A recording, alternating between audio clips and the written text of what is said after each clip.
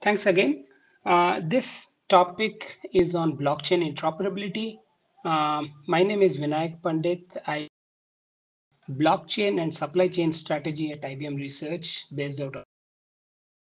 And this point of view really is a joint work with my colleagues from IBM Research, Venkatraman Ramakrishna, Rama in short, and Ermias Abibe, who was part of IBM Research till recently. Yeah. So here is the talk that I'm going to give, right? So I to blockchain interoperability. What are the drivers for blockchain interoperability? What are the unique challenges, when it comes to blockchain interoperability? Because it's a very widely studied topic and has been around with us at least for last 2 to 3 decades. And what are the prerequisites of interoperability in blockchain, right? So that will be the background topic. A brief overview, it's not an exhaustive overview of some of the emerging patterns, right, when it comes to blockchain interoperability. Then I will provide an overview of two of the projects which are focused on this topic within the Hyperledger umbrella. One is the Hyperledger Cactus, and then second is a Hyperledger Labs project that we call as Weaver. Right. My goal will be to try and cover this as quickly as possible so that we can have some time for discussions. Okay. So drivers for blockchain interoperability, right? So if you can really look at this question from 2 points of view. One is looking at the stage in the technology evolution when it comes to blockchain, right? In some sense, especially in the enterprise setting, is still in its infancy, right? And we have many different abstractions of the concept and or many different implementations of these abstractions, right? And these abstractions, right, are actually implemented on different types of technical stacks, right? So there is really a heterogeneity of technical stacks. And then we have networks that are specialized on certain kind of purposes. And we have a certain kind of networks or slash, meant to build general purpose. For example, we have certain networks which are meant only for certain networks which are meant only for certain aspects of trade finance, whereas we might have very general networks looking at all aspects of, let's say, trade. So that's one aspect. Technology, the heterogeneity of technical stacks, different abstractions and implementations. And the second aspect is really the way the technology adopts in the enterprise setting, right? So the adoption is really a very gradual adoption and the adoption through use cases, right? So people are finding meaningful use cases that give immediate benefit. Many of them have very limited scope in terms of their operations. And most cases are built by companies that come and define network boundaries. Many of the times these boundaries are fairly narrowly defined.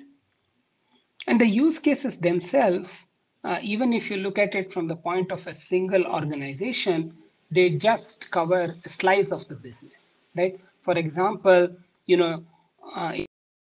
point of view of a single organization, right? Its trade logistics related aspect might be covered on a trade logistics network. And its trade finance related aspects might be covered on another network like V.Trade, right? And therefore, many of these networks, they are complementary. For example, trade finance network and trade logistics networks, they are complementary in nature, but isolated as of today, right? So this is the reason that we have a really complementary but isolated set of networks that are coming up on a heterogeneity of technical stacks, which really call interoperability. I'll not spend much time on this chart, except that the timing seems to be quite right when it comes to blockchain interoperability, right? So in the last 2 years, on the left-hand side, I have pointed out some of the market research reports that have come out, right? And you can see familiar names like IDC, World Economic Forum, EU Commission, Forrester, and right. And then some of the major vendors when it comes to blockchain adoption, like Corda, IBM, Accenture, they all have come out with their own view of interoperability, in which there are a lot of commonalities, right? So, which is actually a good sign that this is the right time to look at this particular topic.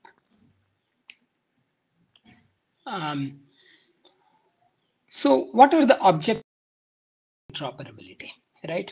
So, as I said, we have networks that are coming up in isolation, and in some sense, the picture on the left-hand side, depicts that, right?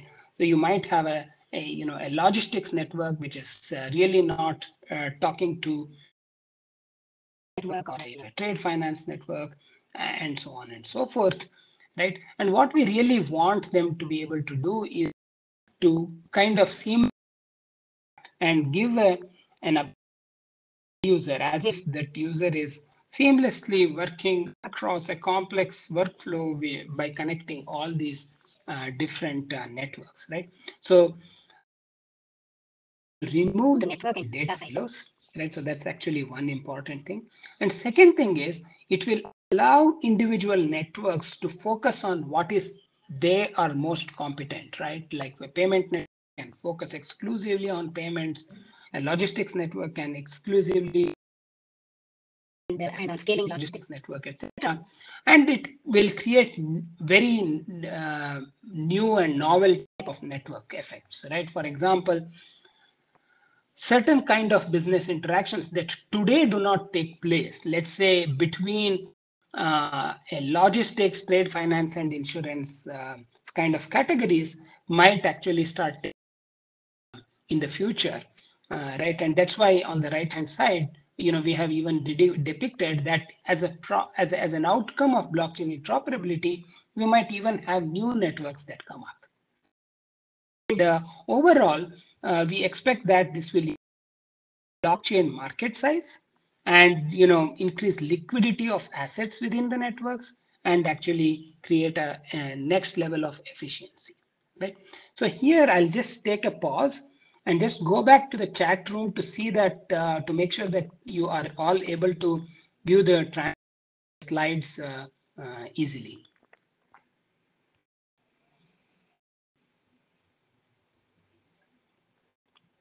Okay, I'll presentation mode, but that bit of a complication for me because of the screen sharing issues I'm facing. Still, let's try it.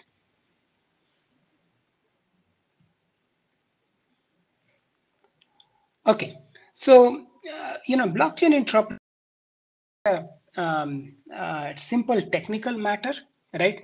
So as technology really focus on levels of interoperability, right?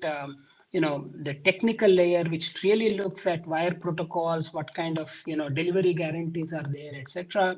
Syntactic layer, which focuses on the protocol structures and how the payloads are formatted and so on. And then the semantic layer, right, which is where the blockchain aspect really starts coming into in the form of different type of messages, whether they are data transfer, asset exchange. We will actually look at what they mean, and associated concepts like state transfer, cryptographic proofs, identity, etc. Right? But this alone, we know, is not really sufficient to realize the full benefit of interoperability. What are really important are existence of domain standards in application areas where the needs to work. In the case of supply chain and logistics, existence of standards like GS1, etc., which will allow the underlying exchange across different blockchain networks to be made sense of at the application layer are very important. And there are already existing standards there, which is actually a very important aspect, which will make that up. And we also want to acknowledge that even at the governance and legal regulations level, there are roles for other parties to play, and there are already parties playing role here, as we have noted here, for example, at the governance and enablement level. World Trade Organization, International Chamber of Commerce are playing a very active role, and people are actually advocating and considering changes to local laws and regulations to actually make blockchain-based business flows valid, right? And to call out here that when we talk about blockchain in the context of multiple networks, one can actually think of different integration patterns. And hence, we want to call out the pattern that we are most concerned with, right? So one pattern is very simple, right? So you are a big organization, big retailer, and you are participating in a supply network, you are participating in a trade logistics network, you are participating in a trade finance network, and so on. And you just want to get a single view of your participation across different networks, right? And this is actually very easily possible by just actually having a single peer which participates across multiple networks, right? The second one is that you might want a single network in which parties bring up the peer infrastructure in the way that they actually feel most comfortable with, right? For example, you might have peers that are on-prem, that are on different cloud services and so on, and you should be able to orchestrate a single network, and this is possible today, right? And the third pattern, the interaction between the two networks actually take place at the application layer through APIs. Parties exposing those APIs.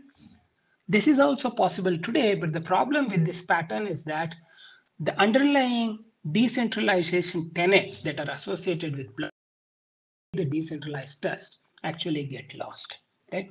So the pattern we are really interested is in this, what I'm calling out as the pattern 4, in which the networks are interacting while enabling data and value exchange, right? While preserving the DLT tenets, right? So this is really the most important aspect that we want to kind of, and this is the pattern that we are really focused on, right? So let me very briefly call out what makes blockchain interoperability really hard, right? So here you can see there are two networks, one on the left-hand side, which is in orange, and one on the right-hand side, which is in brown, right? And really, the network A, natural definition of network boundary, can reason about the identities, transaction, and state of everyone inside its network, which are represented in orange. Can do the same for identities, transactions, and states on which are in the brown network. But when we create blockchain interoperability between these two networks, what we are really doing is we are creating a new boundary of trust, which encompasses all, right? Which is, while network A continues to operate as an independent network in itself, it should be able to reason about the identities, transaction, and state of the, right? And that's really hard, because while you want to give the full independence to networks, you want to allow them to reason about each other, and while preserving decentralization, right? Without introducing trusted third parties, and really the big challenge, right? And the spectrum of blockchain interoperability, right? I just wanted to, although I will not be spending much time on it, is that if you have a, for example, you might have a, in the context of fabric, you might have a network in which there are two different channels and they may want to actually interoperate amongst each other. So that is one level of interoperability. Interoperability is that there are two different networks that are built on, let's say, a fabric network. One is a supply chain finance network, another is a logistics network, and they should be able to exchange information between each other, right? Another level. And then you might have a network which is built on one protocol, like let's say a fabric trade finance network, and you might have a payment network which is on, let's say, Ethereum. They should be able to interact with each other. That's the third level of interoperation, right? And then, as I said, for the sake of completion, you might also have the application layers talking with each other, and you all systems to be able to interoperate with non-DLT system. Although for the purpose of this talk, we will be focusing exclusively on these three patterns, right? So just to summarize, so the unique challenges of is really, the fact that the ownership of a state in a single party system lies with just one party, and if that party says something about its state, you can trust it. Whereas in a multi-party system, like in a blockchain network, the state is really owned by the collective, and that is defined by the participants and the consensus protocol of that. And a party which is really trying to consume, right, that information, we have shown for three different patterns here, necessarily have the full view of, the either the set of participants or each of the transactions that actually get recorded on the network from which it is actually trying to consume the information. So the roles that proofs and verification play is very important. And then finally, in the traditional context of interoperability, we typically talk about data interoperability, right? People are able to exchange messages, but here we are actually also talking in terms of assets, which is an important aspect, right? The assets that we are interested in is asset exchange, right? So the essentially the change of ownership of an asset in a source network and a corresponding change of ownership in another network, right? So for example, delivery versus payment in the context of trading. So this is one classic example. Asset transfer, right? So here, we the movement of an asset from one source ledger to a consuming ledger, right? So the asset cannot be double spent, which means that on the source network, the asset should be locked and then be released to be used in the consuming ledger, right? A simple example here could be movement of money from a wholesale CBDC, retail CBDC net. And the third pattern that we are talking about here, which is not covered that much in the literature, is what we call as data sharing, right? Which is the consuming ledger is able to query and obtain state ledger with a proof of validity, right? An example is a trade finance network, right? Wants to make sure that there is a valid bill of lading in a trade logistics network before issuing letter of credit, right? So this is another. Right? I will try to cover a little faster now so that we have some time for discussion, right? 4 different emerging patterns in the literature. One is a very simple one, which happens in most token exchanges that are there today, centralized token exchanges, right? There is a trusted intermediary which is helping exchange assets.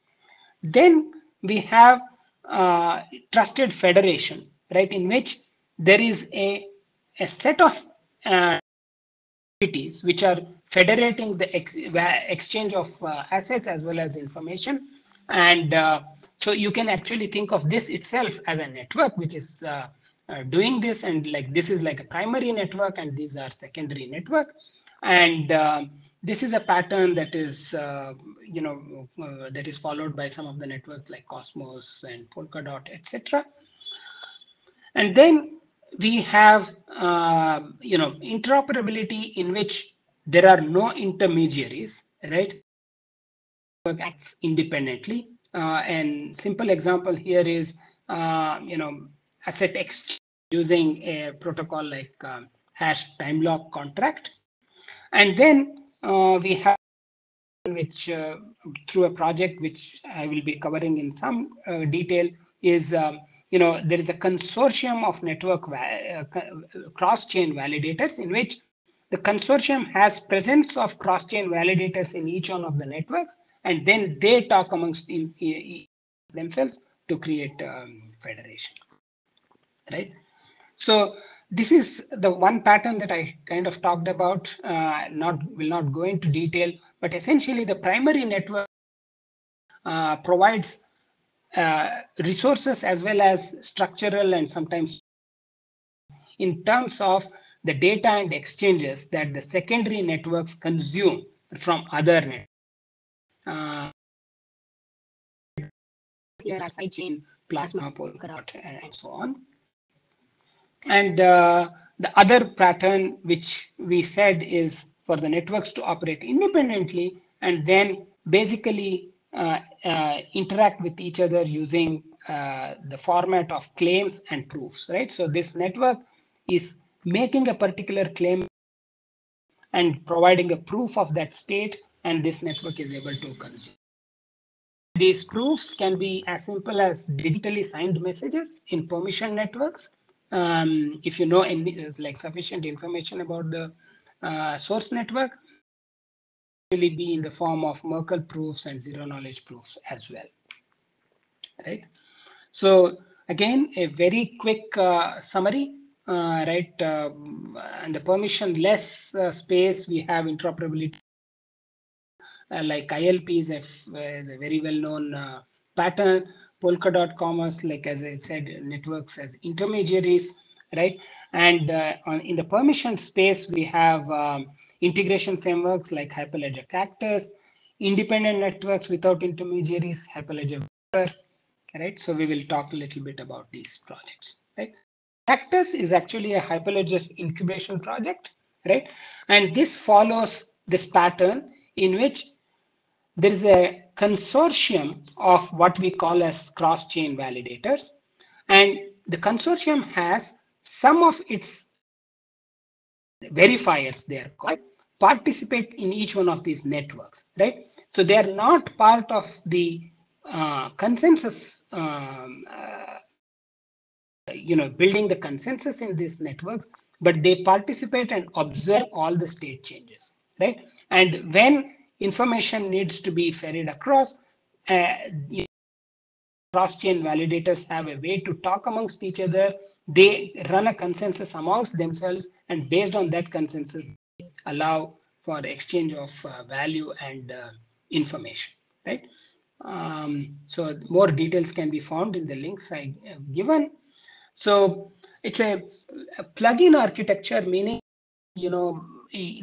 they are providing maximum flexibility in terms of different ledgers to which interoperability can be enabled by building specific plugins for each type of these ledgers, and they do not make any assumptions ledgers themselves. And the idea is security by default, meaning the user does not have to worry about the security of the framework itself.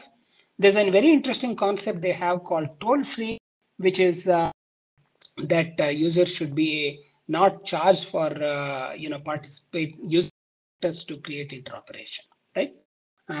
So in the kind of quickly cover the Weaver project, which is a project that we are currently working on from IBM Research, right?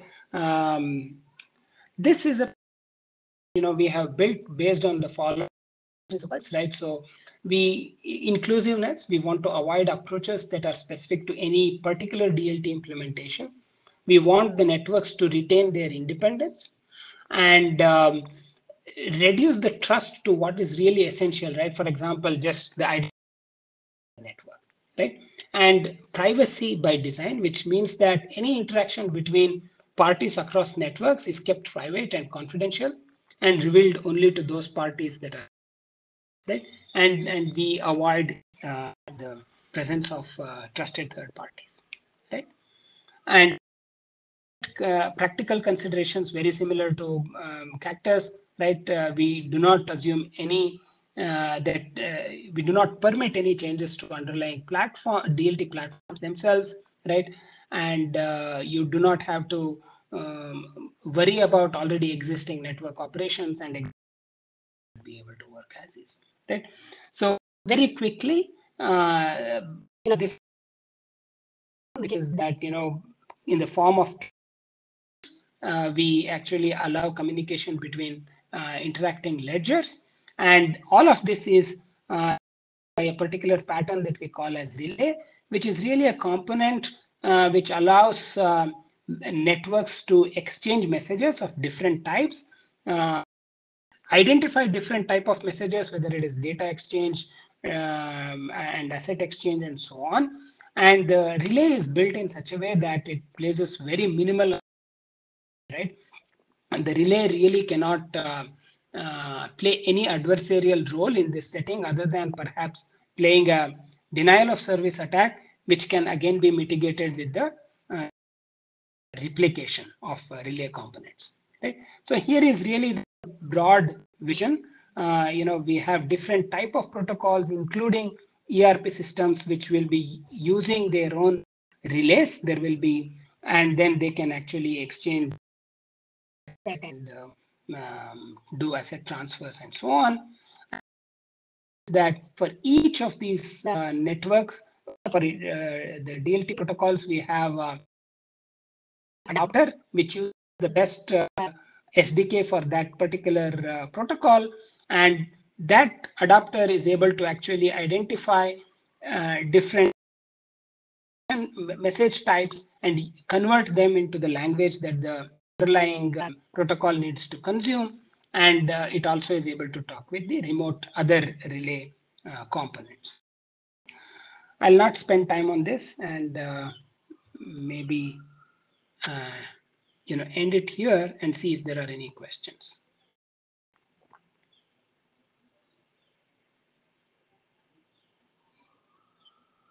Any questions?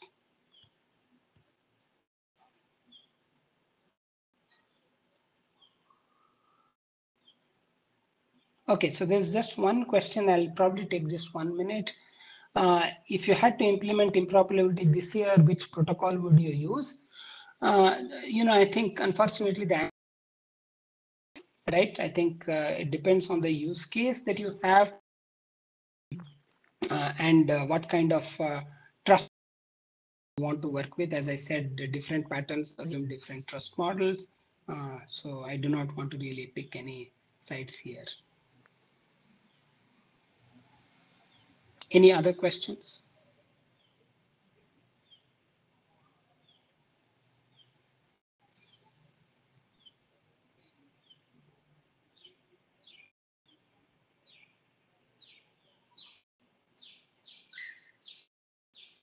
Then will Weaver be stable enough? Actually, Weaver is quite stable now, but at least in a quarter from now, we will be expecting ready it for people to use what we call the data exchange patterns, and by the end of the year, asset exchange patterns.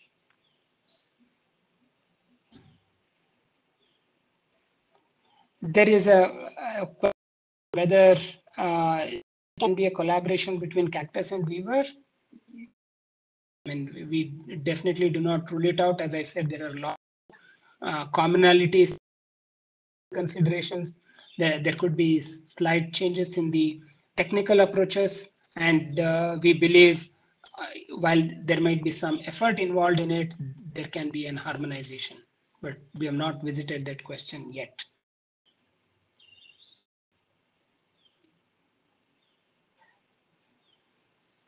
Okay, I guess we have to end this now. Unfortunately, we are 2 minutes over. Please feel free to reach out to me and my collaborators if you have any other questions. Thanks a lot.